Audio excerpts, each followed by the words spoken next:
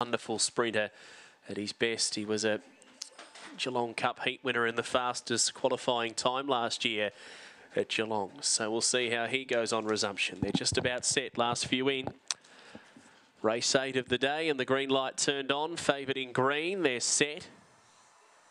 Away and racing, and Aston Selma jumped quickly from the middle, lands a length in front early from Hello Linda, who kicks up and drives through underneath of the speed. They're bumping now, coming through Kasaya, then Chalice Chaser over Simba's Girl and Aglaya at the end, but Aston Selma broke away, put 4 on Chalice Chaser, who is absolutely rocketing home, but it's all Aston Selma. Aston Selma's too good. Won at 2 lengths, Chalice Chaser, 3rd in Simba's Girl, and they were clear. It might be Aglaya just 4th ahead of Hello Linda, and Kasaya dropped right out at the end. He was last in, 19 and 40 for Aston Selma.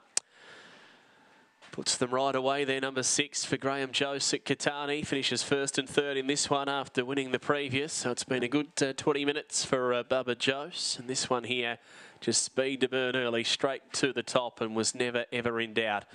Number 6 first, beats 4 Chalice Chaser. Number 8 will be 3rd, and 4th across the line will have confirmed. It should just be a Galea and nose ahead of Hello Linda with more to come race 8.